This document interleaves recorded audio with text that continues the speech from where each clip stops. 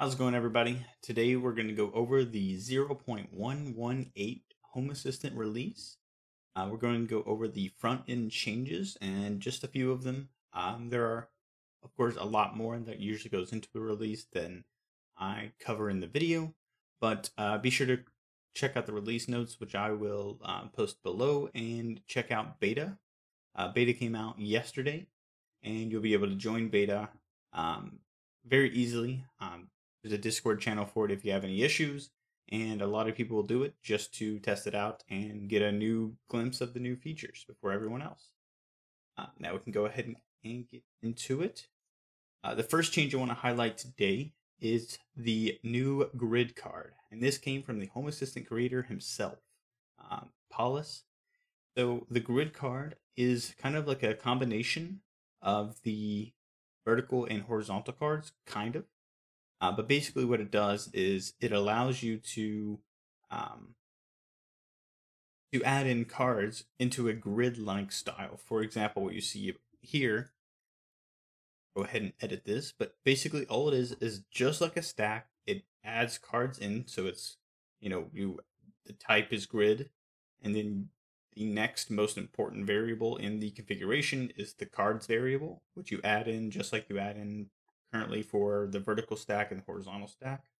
But there are a few options that allow you to do a little bit more with them. So right now I have the square option on. You can see that all of my button cards here are in a square. You can also see that not only does it put it out into rows, but it also puts it out. And if it goes, if there's too many for that row, it will automatically create a new row and make that the same size as the rows above it. So it's a really cool card to make really clean interfaces. For example, I know a lot of people, there was almost like the Windows, almost like the Windows layout. I can't remember the other front end that people use, but um, this allows you to put in cards and make them all square and nice and neat on your front end. So I think a lot of people are going to get a lot of use out of this card. You're able to set up different variables. So this one's just the regular grid card for buttons. I guess it automatically does it, but there's also a square option, which will force them to be squares. And I believe there is more options to go with that. For example, you can say how many columns you want in the card. So, for example, if I want to change this to columns 4, now we have a 4-column grid, and they're all the same size.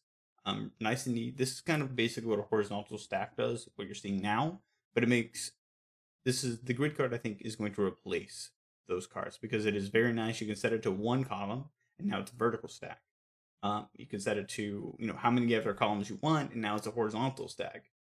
So I think this is a really cool way to stack your cards now. So definitely check that one out. It'll be highlighted in the release notes of on the blog really well. So that'll be there. The next card is one that I created, and it's the new Logbook Card. Basically, what this is just the logbook panel input into a card.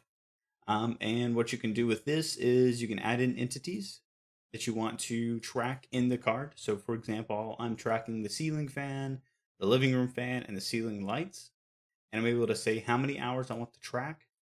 And then it will show me anytime that these change. So, quick. See that just now my ceiling lights were turned off, right? So, a lot of this card is able to take in as many entities as you want to track. So you can track all of your motion sensors, all of your lights, all of your cameras, whatever you want to track in here, whatever hits the logbook, you're able to track in this card and set up the entities that you want to track. I think there's many custom cards that do this, but I think now that we have the core card, a lot of people are going to use this. I think it is very handy to see, oh, my motion got tripped 5 minutes ago and it's been tripped 7 times since then, or something like that, The next card, so we're just going to keep going. The next card is the calendar card. So a few changes on this.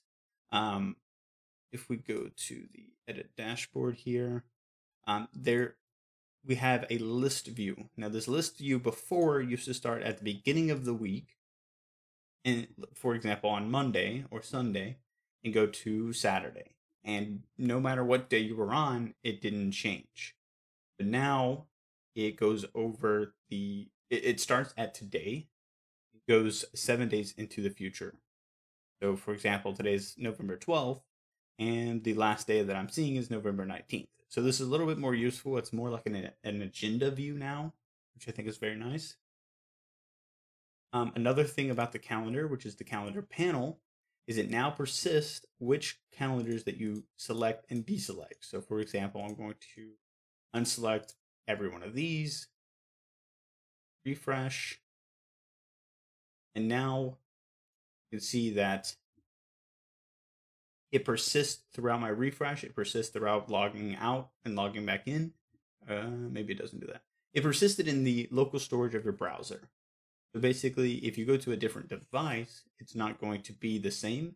But if you're on this device and you deselect any of these, it's going to hold those in your storage of the browser. So it won't go away if you refresh the page. The next changes. So if you haven't heard of the new quick bar, it's really cool. Donka actually added some new features to it. So if you hit C on any place in the Home Assistant dashboard, it'll bring you up to this commands list. And he added the ability to navigate to different parts of the Home Assistant UI. So for example, I can navigate to the logbook easily. All I have to do is hit C, and then I can choose from all these options. I can also say, take me to the media browser. Type that in, and it automatically takes me to the media browser. So that's super cool. Next, we have the header and footer editor. So this is a really cool one that I added. I think a lot of people are not seeing these changes or seeing these header and footer options, but now you can see this new option called header. It'll be none if you don't have any. You can click add. We have a graph header, a buttons header, and a picture header. So for example, if I hit picture, this is automatically going to add a picture to the top. So this is the default image. It's going to add a picture to the top of my entities card. Now let's see. I want a graph for my brightness, right? So now on this entities card, I have a header, which is an image, and a footer, which is a graph. So now I'm able to edit, for example, this graph card in the UI. The graph card is the only one that has an actual editor right now. I'm going to add the other ones later. But right now, you can now edit that footer and that header right in the UI, just as you can do the new the entity rows. So it's just adding on to the entities card editor. I think this is really a good feature that a lot of people may not know about, the header and footer. So I think this is going to bring it to light and have a lot of people use it. If you find any cool ways to use it, let me know in the comments. Let's see. So the next one we have is you're now able to supply last updated to the secondary information of an entity row. So it's not just entity ID and last changed, it's now last updated, which is a little bit different than last changed. So for example, if it hasn't changed, but the sensor updated, you know that instead of saying the last time it changed was an hour ago, it's like, okay, well, has it checked since that hour? Now I know that this random sensor is 15 nums now. It's not 15 nums an hour ago, and I don't know what it is now. I know that the last time it updated, the last time I know the for sure value is, 5 minutes ago or 10 minutes ago or something like that, So that just gives you like a little bit more of a peace of mind of, I know that this is the correct value of this sensor of this entity. Cool. So let's keep on going. The next one that I can't really give you a visual because I'm on Windows, this is my dev instance, so it doesn't work, is there is a new date picker for the entities card. Before, it was a really crappy manual process to do like a date. It didn't really look good, but Thomas Levin actually created a or added in a new one. So this is the new date picker. It looks really nice. It has all the options directly on the page or on the element itself. So you can easily pick your date in the date picker. This is only for the entities card that this changed. A lot of the other date pickers already have this enabled, but this one was kind of lacking. So I'm really glad he did that. Looks really nice. Let's see. The next one is you're able to duplicate a script. So let's go to my scripts here. I don't have any. Let's create one. Script integration found. Okay. Healing lines, and we'll turn them on. Cool. So now I have this option up at the top right to duplicate the script, and now it's duplicated. Easy, just as we added to, or somebody added to the automations. So it's just a added feature that was in the automations before and now added to scripts. Let's see. Other than that, you may have seen that there have been a few updates to the fobs. These are called fobs, basically like floating buttons. But instead of just being a plus sign, they're now plus sign plus whatever the action is. So that's in most of the UI. I think they've been all changed to that, which looks super clean now. I think it, just the button, you didn't really know what you were doing. At least new people maybe, but now it's a lot easier. So other than that, I think that's really it. Another 10-minute video, 10+ minute video. Sorry about that, but there is a lot to go over. I'm going to add in little sections to the YouTube description so you can kind of skip through to see the ones that you want.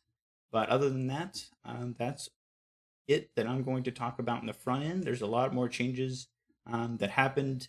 For example, let's go over them back. There was one I wanted to talk about. The attribute names are now user friendly. It's just not the straight up name of the attribute. Makes it a lot easier to read. There's just a lot of stuff that came into this release that you're going to be able to see in the release notes. So I'll link everything below. But I hope you guys like the video. If you did like the video, make sure to subscribe. I'm almost to 1,000. I think we're at like 800 right now, which is super cool. And I appreciate it. Hope you like these videos. I know they go long sometimes, but overall, I think they're really nice. Thank you guys.